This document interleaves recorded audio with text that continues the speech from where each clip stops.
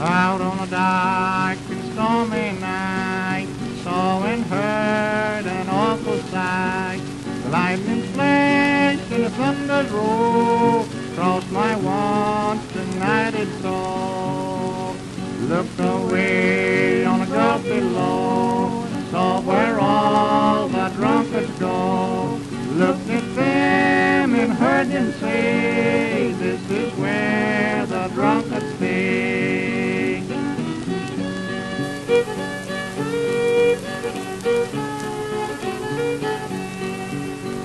Started on, got there at last, thought I'd take a social glass, poured it out and drained it well, until I thought I'd drunk as hell. Dashed it out and left the place, thought to find redeeming grace. My awful thoughts of tongue can tell, is this my home in a drunkard's hell?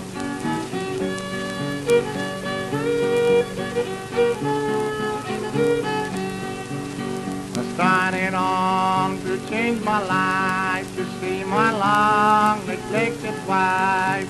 Found her weeping over a bed because our little babe was dead.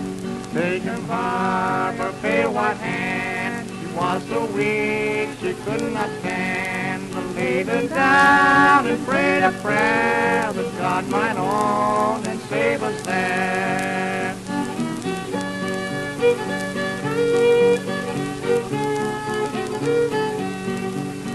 I told her not to mourn or weep, a little babe was just asleep. This little soul had fled away to dwell with Christ in endless day.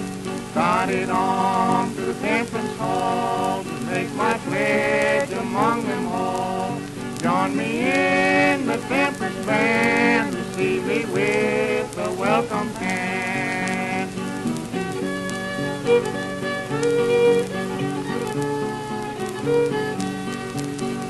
Now I'm like Paul used to say, all my sins are washed away.